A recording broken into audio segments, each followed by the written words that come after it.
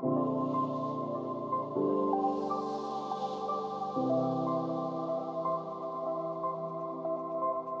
morning. How is everyone? Yeah, that's what I like to hear. Thank you all for being here. Thank you to the PSC team for having us. I'm very excited to talk about our topic today. DAOs are one of my favorite things to talk about, and I think Saf feels the same way. But basically, if you are a part of a DAO, this talk is for you. Because this question here, what can DAOs learn from? I think it's something we all need to think about a lot more within the context of DAOs and also outside of Web3. What are other non-Web3 entities that DAOs can learn from to be more effective? And so now we're going to hop into introductions. My name is Madison. I'm one of the co-founders of DreamDAO, and I'm from the US. And I'm Saf. I'm a co-steward of DreamDAO, and I'm from Vancouver, Canada. And in today's talk, I'm going to give you all a brief intro to DreamDAO, as well as DAOs in general. And this will hopefully help paint some context onto some of the things that we'll talk about later on in the talk. Madison's going to spark some inspiration with some case studies, and then we'll give you an opportunity to share some of your thoughts as well. So at DreamDAO, we train Gen Z to use Web3 for good. We work with impact-minded Gen Z youth. And I promise you these are some of the brightest kids you'll ever meet. And we equip them with tools and resources to leverage Web3 in creating the impact that they want to create in the world. And we do this in three main ways. The first of which is through educational sessions. We host a series of talks called Learning Together sessions with Web3 leaders. Past speakers for this series have included Aya Miyaguchi from EF, who you all heard speak yesterday at the opening ceremony, as well as Kevin Owaki from Gitcoin. And we're always looking for speakers and educators, so if you have a topic on Web3 and social impact that you're excited to speak about, definitely reach out to us. We also have a one-on-one mentorship program where we connect our builders with established mentors in the space. And second, we also host what we call an Explorers program, where twice a year we run 12-week internships. So just giving our brightest builders the opportunity to practice what they've learned through our Learning Together sessions. And last but not least, we also sponsor builders to attend IRL gatherings, such as this one. So over there, you can see a group of our builders who are learning, making connections, and just making the most of everything that you get out of IRL gatherings. And we do all this as a DAO. We have, we have NFTs, governance, Discord, all the things that you'd expect from any other DAO because we truly believe in this model. The ultimate vision of DAOs promises us better ways to organize humans, from our workplaces to our social communities. But the truth is, we're just scratching the surface of discovering how to optimally structure and operate DAOs. Many processes that are more democratic, decentralized, et cetera, may sound good on paper, but the truth is they prove to be impractical in practice for one reason or another. As a result, many DAOs are not serving their mission or members as effectively as they could be. But the good news is we don't have to reinvent everything. We're solving human problems, problems that we've grappled with for millennia. Often we're too quick to scoff at what we call the Web 2 way of doing things. But the truth is that many of these Web 2 solutions exist because they work. They've been researched and iterated on for way longer than DAOs have been around, and we shouldn't shrug off their lessons as if we're above them. And it's not all tech either. We often get so lost in the latest tooling or the shiny new frameworks or models that we forget that what coordination comes down to in the end is the human element. So we can choose to learn from our past mistakes instead of repeating them. And now I'll pass it over to Madison to show us how to do this. Thank you, Saf. Okay, now we're going to get into the tangible examples. So thank you for staying to that introduction. So the first thing is we're here telling you about that you should learn from other entities besides Web3 DAOs. So what have we learned from?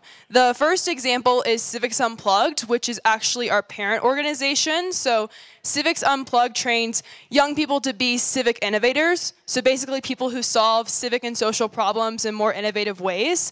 And it was basically an off-chain DAO before they even knew DAOs existed. So if you look at some of the design choices here, there is an elected steering committee with a treasury that they get to control. The community votes on youth-led projects that they want to fund.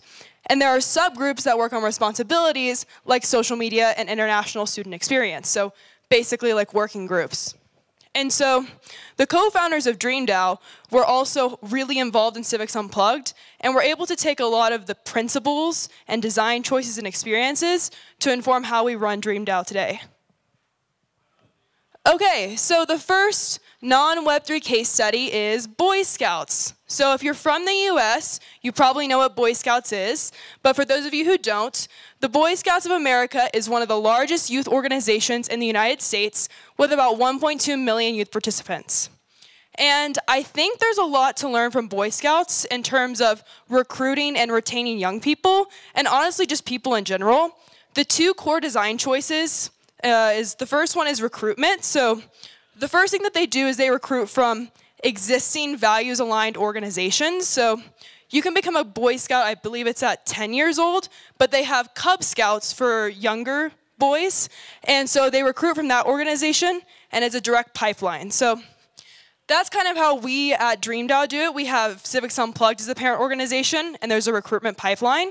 But this also applies to DAOs who don't have parent organizations or direct affiliations, because you can find organizations that are aligned with what you do and have members who wouldn't find your community otherwise. So for example, at DreamDAO, we look for non-technical people who are interested in using Web3 for good. They probably wouldn't find a DAO, without Civics Unplugged. And so we recruit directly from the fellowship. The second part is a strong emphasis on word-of-mouth recruitment. I think that DAOs can do a lot better job of emphasizing this piece, because what you can do is actually encourage your members to recruit by word of mouth, but also give them the tools they need to do so. Give them the tools to share about what the DAO is, how they can join, and other tools like that, because that's one of the biggest methods that Boy Scouts use to recruit people. The second is gamification. So for Boy Scouts, the goals are clear. The highest level you can achieve is an Eagle Scout. There are a variety of requirements like having a certain number of badges, leadership experiences, and recommendations. And while there may not be a direct equivalent in DAOs, the principle is still the same. Make the goals clear and make it clear what people can achieve in your DAO, because that makes them want to stay and it gives them something to work towards. The second is badges, to reward small steps along the way.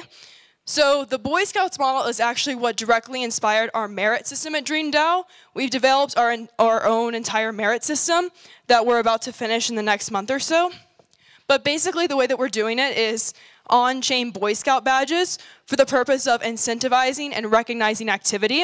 So basically the problem right now is like, when I say I'm a member of DreamDAO, that doesn't mean much to you, because I could be the most involved person or the least involved person.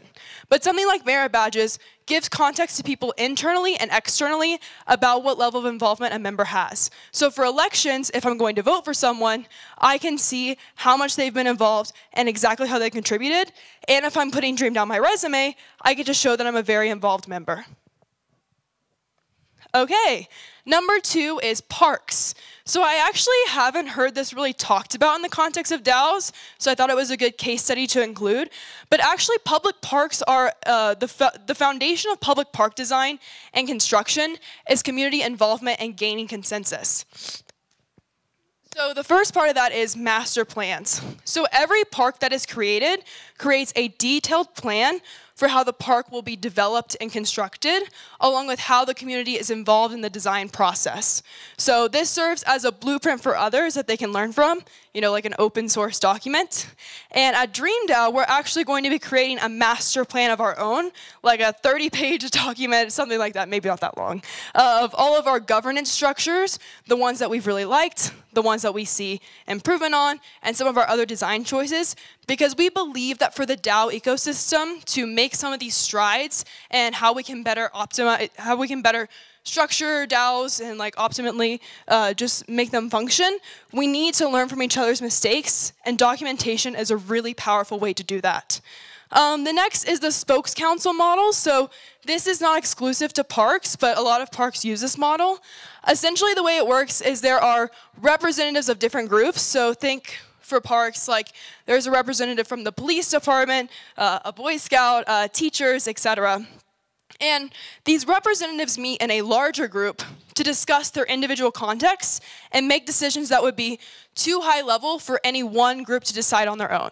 So the way we do that is DreamDAO is we have a DAO council that consists of the leads of each of our working groups. So once a month we meet to talk about issues that would be too high level for any one working group to make the best decision about. And the last is existing for users. So it's actually really, really impressive what parks do to understand and build for their users. If you look at some of these master plans, they have like extensive tables about like what are each of the facilities, who are the users, why do they use them, and parks exist to make sure that the people in the community are enjoying the facility, right? So they build things specifically based on like, if they have like, you know, the spokes council, what the teacher says that they want, what the Boy Scout says the needs are for the park. And so they exist for the user, and every park is different because of that. Okay, so our last case study is eco-villages. So you may or may not have heard of eco-villages before, but those of you who have not, they are small, sustainable, physical, and co-living communities with their own work, currency, school, and more. I will say not all of them have their own currency or school or work. They all vary a lot, but the general principle is they're their own self-sustaining communities in a physical space. The first lesson to learn from eco-villages is their small size. So eco-villages range from 50 to 250 individuals because with any more, it's hard to form a strong community. And I get very disappointed when I see DAOs blindly follow the metric of how many people are in it. Because if you just think about it logically, like if you have 10,000 people that you have a light touch impact on versus 50 people that you have a high touch impact on, like what is the better long-term result? And so I think what can be learned from eco-villages is that oftentimes in eco-villages, people depend on each other for survival. And so it's important to have a strong sense of community. And I think if DAOs also want to have a strong sense of community, they need to learn from that.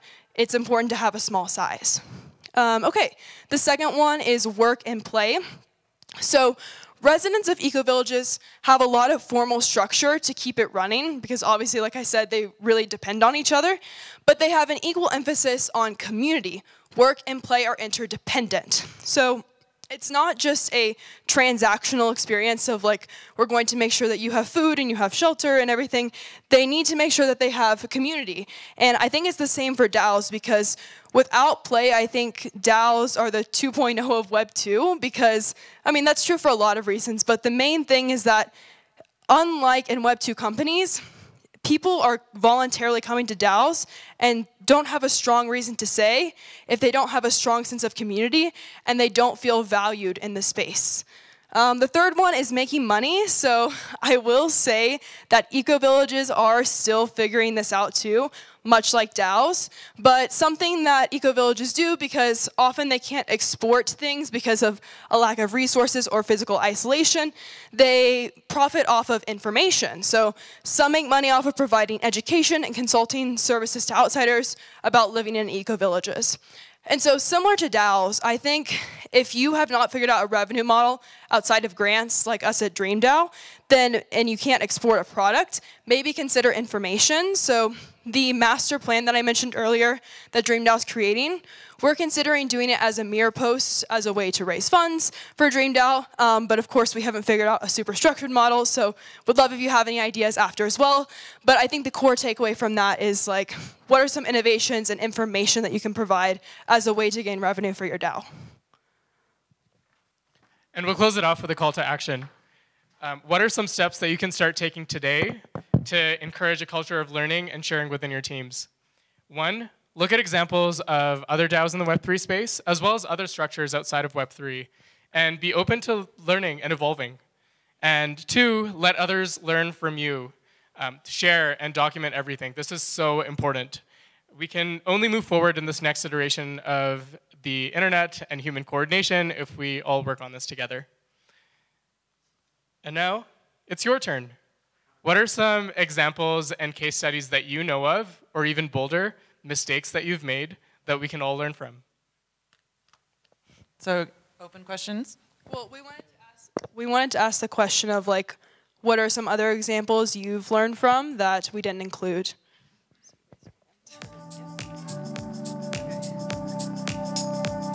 I was late, so I didn't hear like all the talk.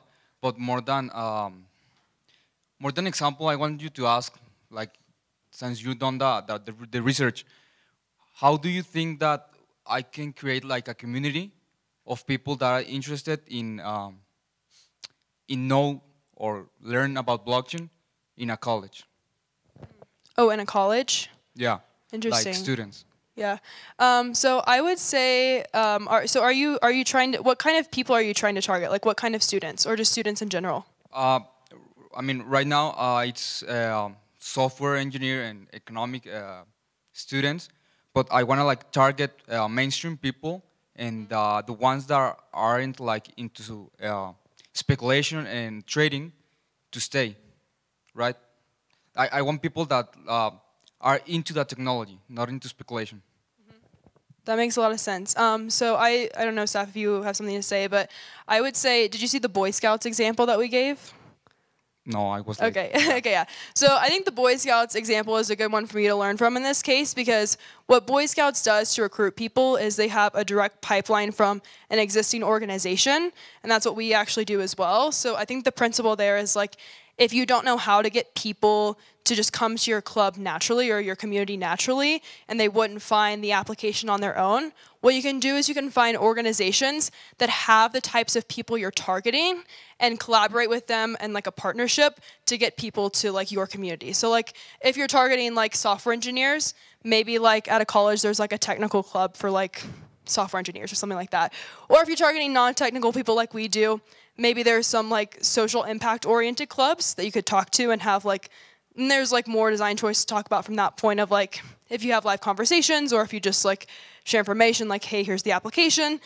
But I think generally, if you're targeting people who you think it might be hard to get them to your community, you need to have a lot of one-on-one conversation and community building to be like, this is not as scary as it sounds, and you can do it, and we'll be there to help you. Yeah, no, that's great. The only thing I would add to that is just like, I mean, I'm assuming, but looking at you, you might be a college student who's interested in blockchain outside of speculation. Is that right? Yeah. Yeah, so just like think about what got you interested in this space. Like what brought you here, and like what are some of the things that you wish you had as in a community that would have helped you be more excited about this earlier on. So yeah, just like think about who you're targeting. You know, what's in it for them? Why would they be interested in something like this? And yeah, just like make it interesting. Just think about what would make it interesting for you. So yeah. Thank you. Any other? Hi. So I'll share a mistake that I've made in my project. So I'm trying to onboard my community to Web3 through social and environmental impact. And so it consists of beach cleanups and dives against debris and different activities like that. And to me, it made sense. So I started organizing on Sundays. And the community response was, Carlos, that's my only day off. And why is it at 7 a.m.? So there's incentives for people to join. And I haven't fully figured out the solution, but something that definitely helped was, instead of me proposing this thing that made sense to me was, okay, you tell me what works best for you, right? And so a lot of them said, well, I'm down for Friday after work, like at sunset, we do something, you know? So still trying to gamify it a little bit more and make it more fun. So that's just my mistake. As long as beers are involved. Something that I think is almost impossible to solve is the time zone problem. So like we are an international community with people from like West Coast, East Coast, India, Italy, Russia. That's everywhere, right? And so we've had a very hard time and we haven't figured it out. Like the learning sessions that Saf mentioned, we did a survey to try and figure out what would be the best time for everyone. and there was absolutely no consensus. It was like completely spread out. And so like what we do is like for important calls, we host like multiple, like if it's like a really important call, we'll host it like 2 times or something like that. But we're really still trying to figure that out. I don't know if it can be figured out, but yeah, we're thinking about that too. Thank you, Carlos. Anyone else have any? I'm coming to you. I'm coming. Thank you. Thank you for the presentation and congratulations for the project. We've been doing a project in Chetumal in Mexico. It's very interesting to see that you brought up the example of the parks. And a couple of years ago, like in 2018, 19, we tried creating a local urban DAOs in the city of Chetumal so people could organize themselves. And we have a lot of parks there that nobody's using because they're full of drug addicts and trash.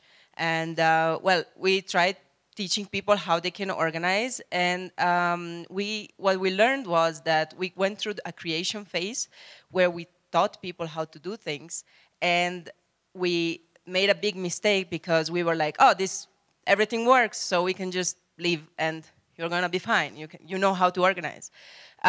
What we learned was that there is a creation phase and there is a consolidation phase. So, well, everything stopped the moment we went away from Chetumal. And now we went back to consolidate what we are doing. So this was our mistake. That's why I wanted to share it.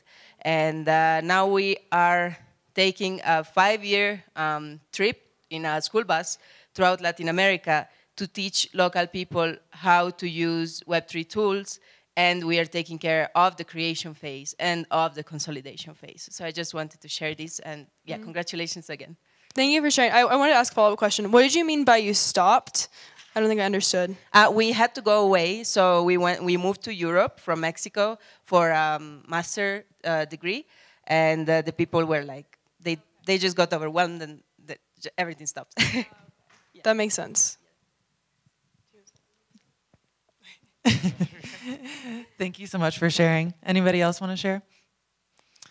If not, oh, we have one more. Chris? One of our fearless leaders. Hi. I guess I just have one question. I think, like being in the space, one thing I've always noticed is that several DAOs go through different leaders coming in and out, different community members coming in and out.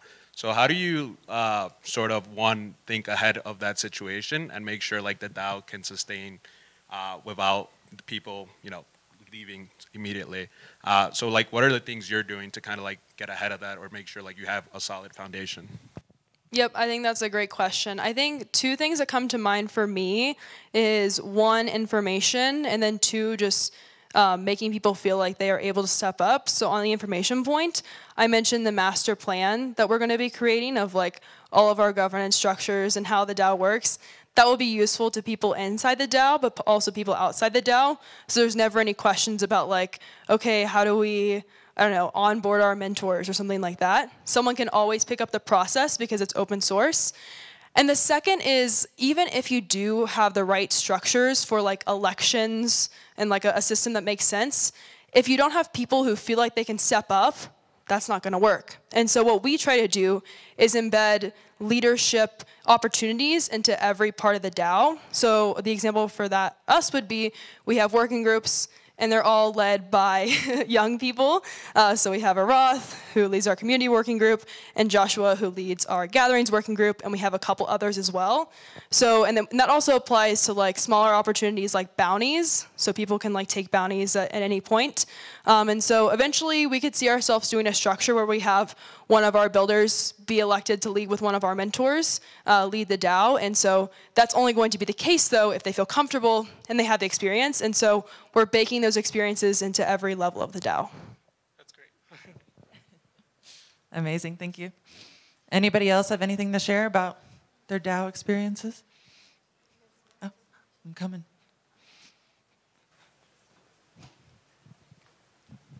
Maybe a way to get revenue would be to make like the digital twin, meaning a DAO, of current organizations, like the one it's your parent company. So if you develop the knowledge, not only the information, but the knowledge, and kind of do the design, implementation for another organization, that would be kind of some revenue. Yeah, like, are you saying like providing some knowledge on like some of the things that we've learned to other organizations who are like wanting to start a DAO? From the normal world, like Boy Scouts, like going to all these places and developing the digital twin. Yeah, like so helping organizations start their DAO. Yeah, I think that that's an interesting concept. What do you think about that, Saf? Yeah, I mean, I think this is, I was too concentrated on my own portions of the talk, so I wasn't paying attention to you, but I think you mentioned right at the end, like we're working on a playbook for DAOs that kind of like includes all the learnings from how we built DreamDAO. And one of the thoughts that we were just talking about this morning, literally as we were thinking about this talk, is like how can we sort of like monetize that or make that a, so we were thinking we could publish such a playbook on Mirror, which is sort of like this decentralized publishing platform that allows it so that anyone can see. We don't want to like token gate or like, we want to like make sure like these learnings are truly open source, but people can choose to then donate and like buy editions of this playbook if they feel like they've gotten value out of it. So yeah, that's one way that we're looking at monetizing the work that we're doing. That's great, and that's monetizing the information, but maybe doing further, like helping them to build it would be another way, and you will be helping to build valuable things. Yeah, absolutely. So, kind of like a consulting service? Yeah, okay, yeah. Thank you.